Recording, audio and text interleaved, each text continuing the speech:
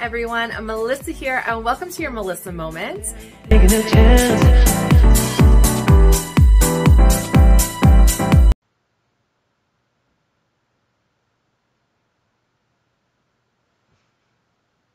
Hello everyone, Melissa here. Welcome to your Melissa Moment and welcome to Wellness Wednesday. Today I want to talk about overall health. It was time for my physical.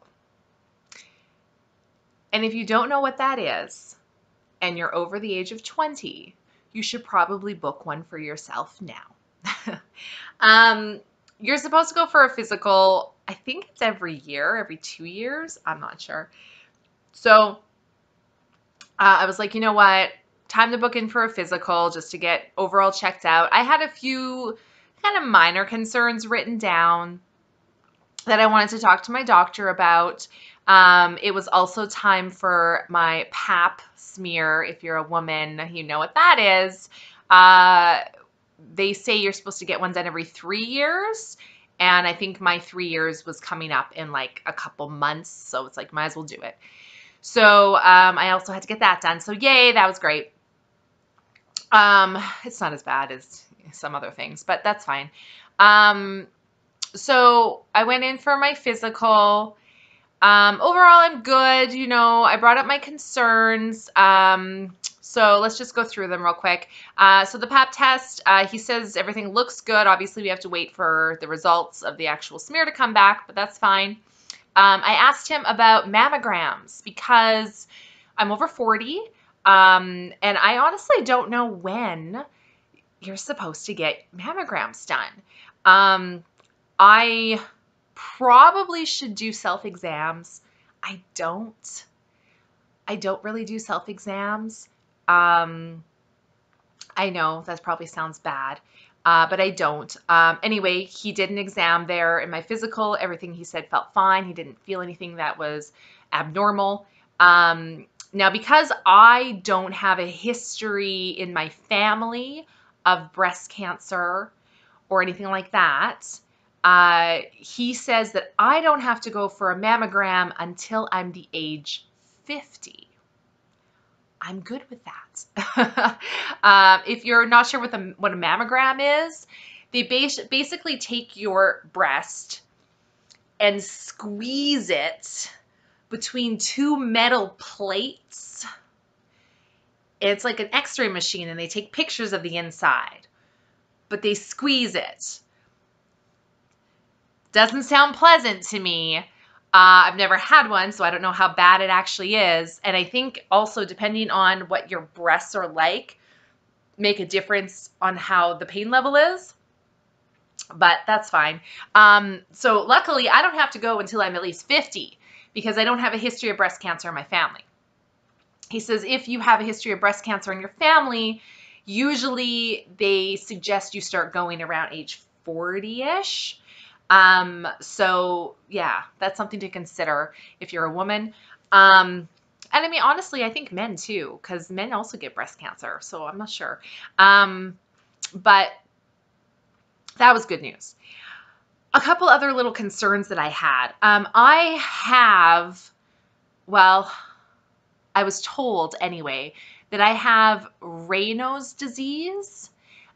Basically, when I get cold, my fingertips and my feet go numb, tingly numb.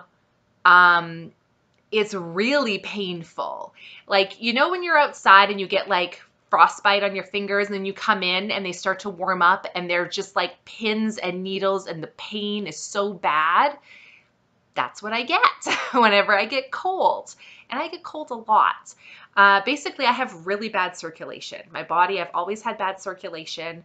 I would say the last 10 years, this is kind of when I was diagnosed with it. Now, I say diagnosed because I talked to my doctor about it, and I don't remember him actually running any tests for it. He just said, you have Raynaud's.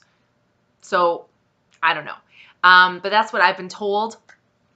It's really bad. Of course, I happen to live in Saskatchewan where our winters are like -50 for the majority of the winter, which is stupid.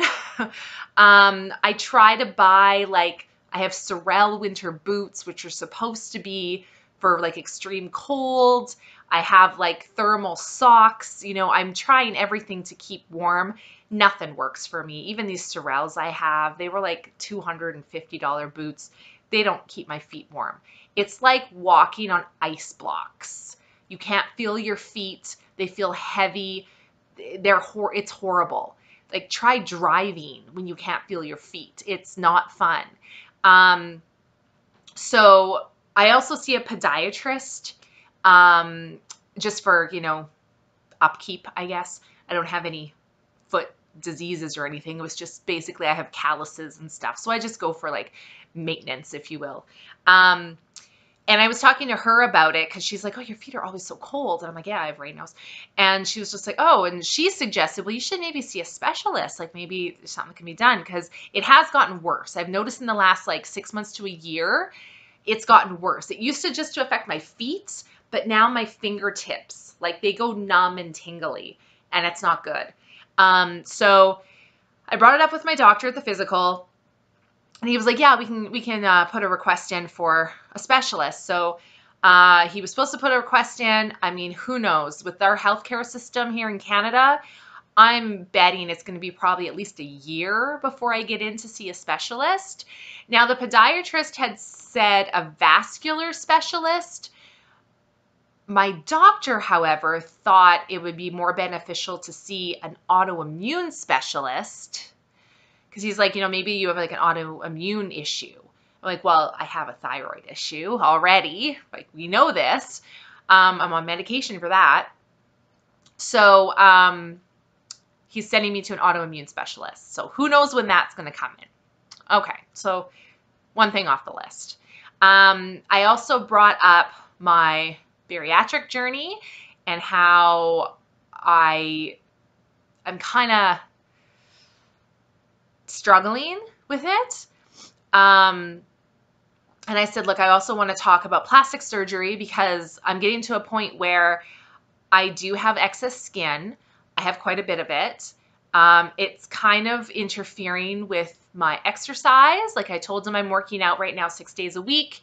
He was like, wow, that's more than most people. I'm like, oh, I'm trying. Like, I'm doing everything I can here. So I said, you know, I have a lot of excess skin. It's starting to get in the way with some of my exercises and stuff.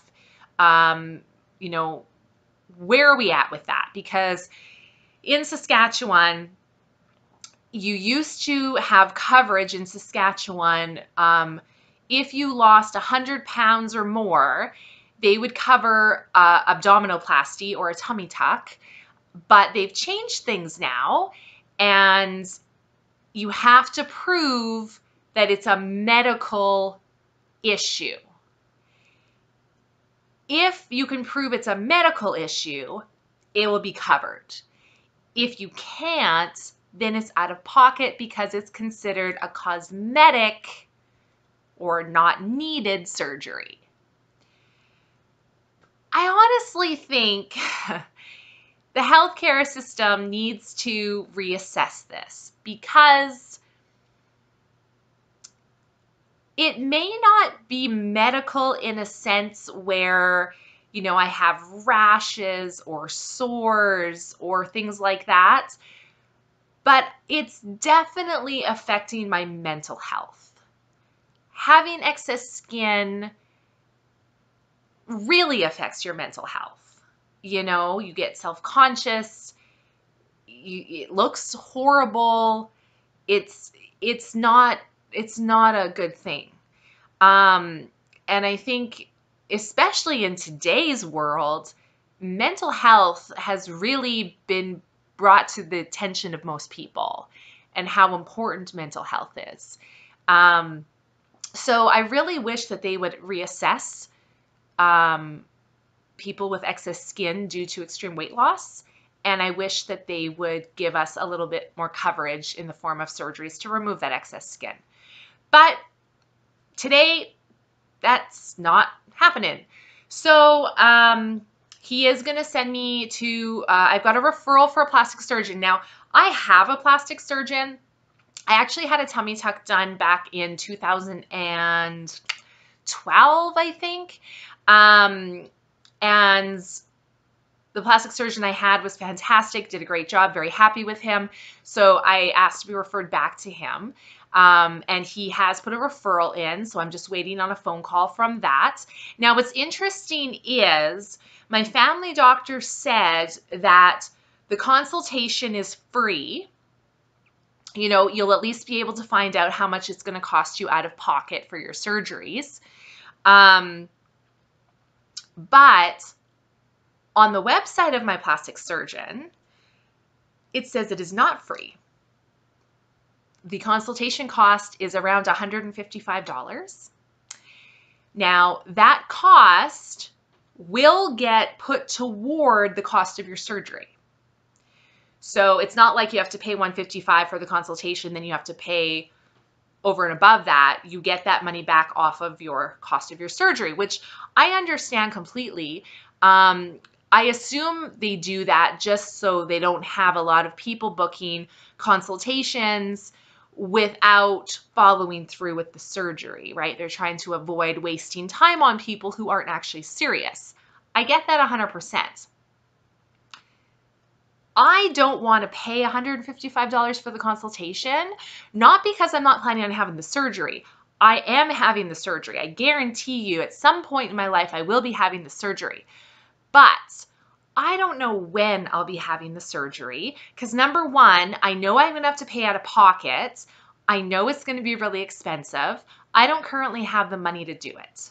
Number two, I want to make sure I do the surgery at the correct time, meaning I want to make sure I have lost all the weight or at least get to the goal weight that I want before I have the surgery to maximize the surgery, right? So it's kind of a chicken egg thing, right? Because I can't really, I mean, if I don't know what it's going to cost me, it's going to be hard to save up that much money.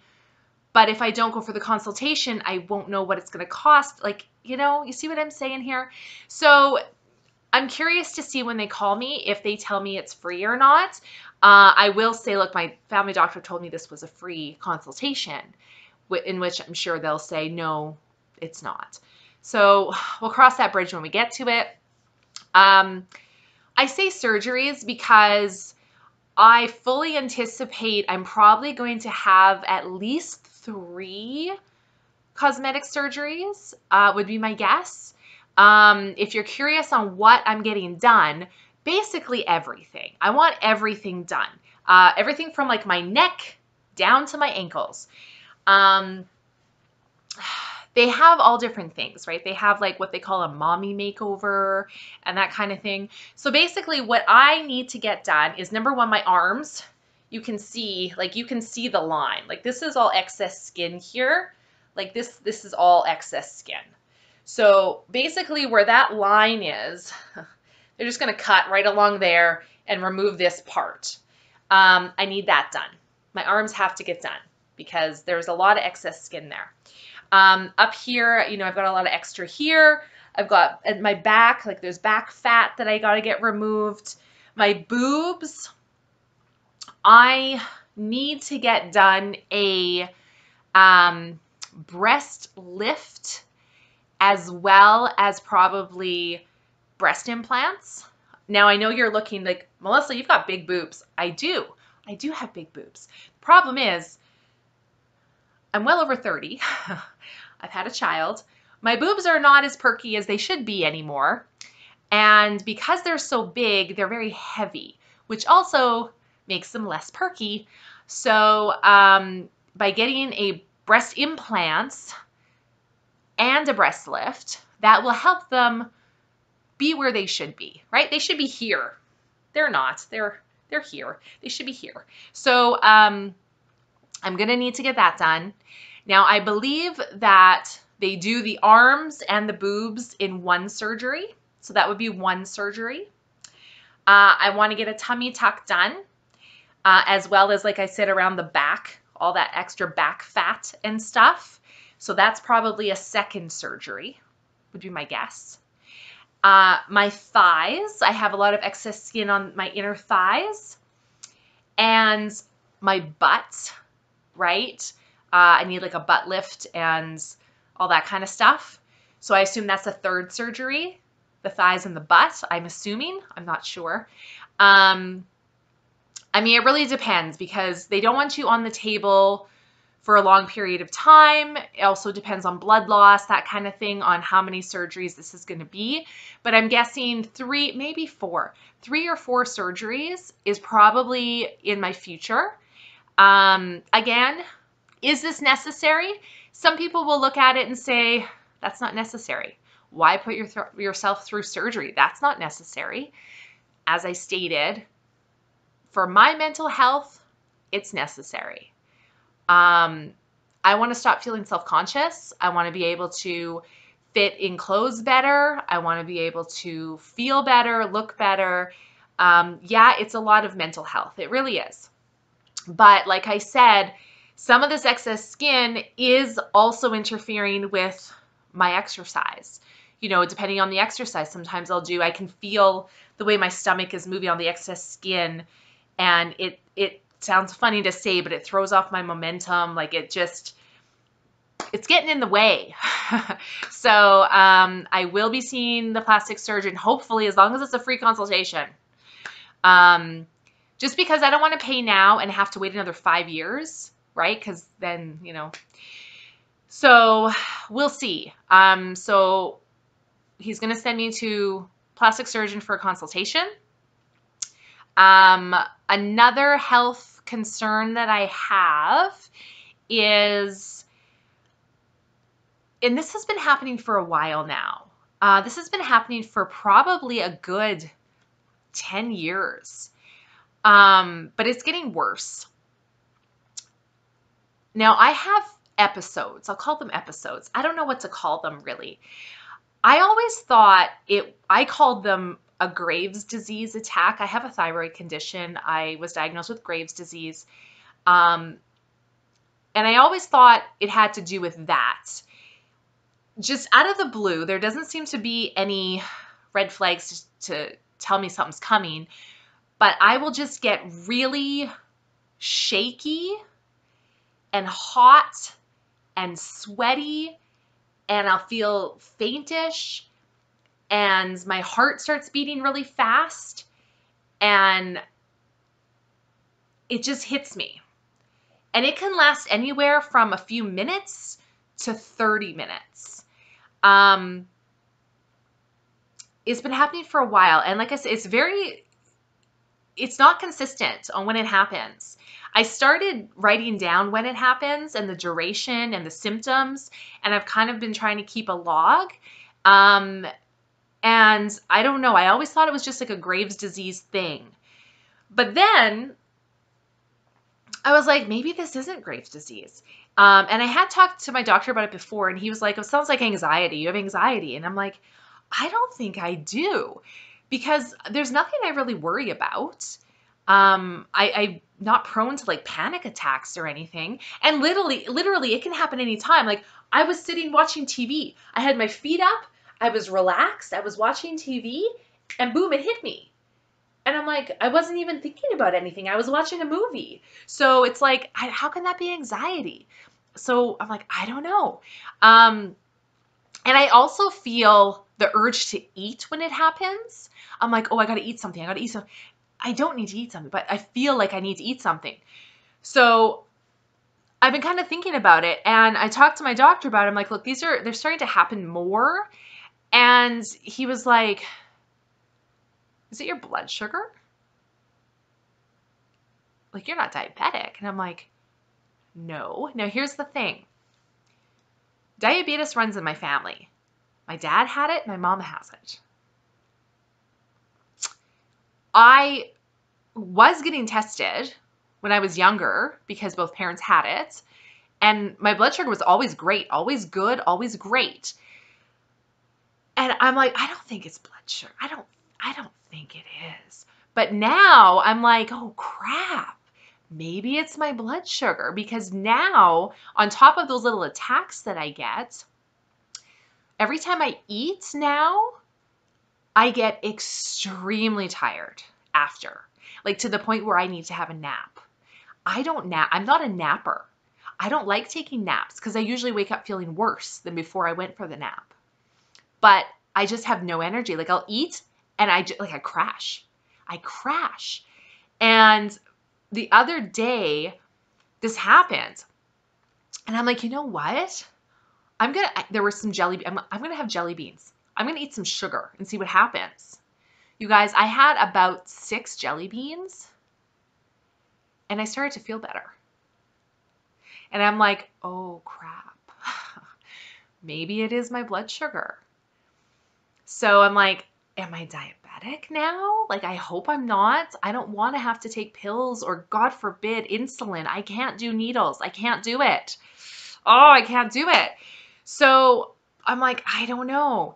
So we'll have to see. Now, my doctor did also say there's something called, I'm going to get it wrong. It's like a PVC or a PRV, or let me see if I can look it up. It was some kind of, what is it? Is this it? Yes, a PVC. Okay. PVC stands for premature ventricular contractions. Okay. Has to do with your heart. So symptoms is a fluttering or flip-flop feeling in the chest, pounding or jumping heart rate, skipped beats and palpitations, or an increased awareness of your heartbeat.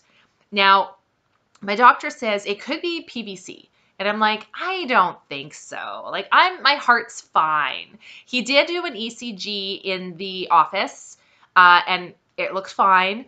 Or ECG, EKG, I think they're the same thing. And then when I had my COVID vaccines, I had heart attack symptoms. So I had plenty of ECGs and they all came back normal. I had a stress test. It all came back normal. So I don't think it's my heart. However, my doctor would like me to do a Holter test just to determine it's not my heart. Now, I also told him that these attacks I get are so sporadic. They're not consistent. I could have one and then not have one for a year. Or I could have one and have one 2 weeks later or a month later. Like, they're so sporadic. But basically what a Holter test is the hospital's going to call me. I'm going to have to go in for an appointment. They're going to hook me up to basically an ECG machine. So they're going to put the little tabby things on me. I'm going to have to wear the monitor on a belt. I'm going to wear it. I have to wear it somewhere between 24 and 48 hours straight. I'm not allowed to take it off. I have to sleep in it. I can't shower or bathe for those 24 to 48 hours because it can't get wet. I literally have to keep it on my body the whole time. Sucks. And it's basically just going to capture the rhythms of my heart for that time period to see if there's any variation or anything that shouldn't be there. I'm fully expecting the results to be 100% negative of any issue. They're going to be fine. There's going to be nothing wrong. But he wants me to do this test just to rule it out. So I'm like, fine. So in the meantime, yeah, it could be, hypoglycemia. Definitely could be. I did do a little research on hypoglycemia, and they did say, interestingly enough, bariatric patients like me, apparently it can happen. Because there's, I guess, this phenomenon called hypoglycemia without actually having diabetes. Apparently, bariatric patients, it can happen to. So I might be one of those lucky people. We'll have to wait and see, I guess. So I do have a few, referrals out there that I have to follow up on just to kind of get everything in line. Nothing crazy, nothing serious, but it's really important to stay on top of your health, physical, mental, emotional, the whole thing, right? So I guess this is just kind of a little, hey guys, just a reminder, make sure you get your physicals because they are important. This is a time where you can talk to your doctor about any issues that have been bothering you, whether they're physical, medical, mental, whatever it is. There's lots of resources out there to help with any of those aspects. So make sure that you are talking to someone and you are looking for those answers. And like I have been saying, you have to be your own advocate, you guys. Your voice is the only one that matters here. And if you have an issue and you feel like someone's not taking you seriously, do not give up. Whether that means you find someone else, whether that means you do your own research, whatever that looks like to you, just don't give up, because the only person out there who is going to do what you need for your health is you. So make sure you are speaking up, and if someone's not listening, you find someone that will. It's really important. So that's it for your Wellness Wednesday. Thank you guys so much for watching. I probably will do some update videos on this once I get that Holter test done and a few other things, and hopefully the plastic surgery consultation. So make sure you've subscribed so you don't miss out on those updates, and we'll see you guys in the next one. Bye.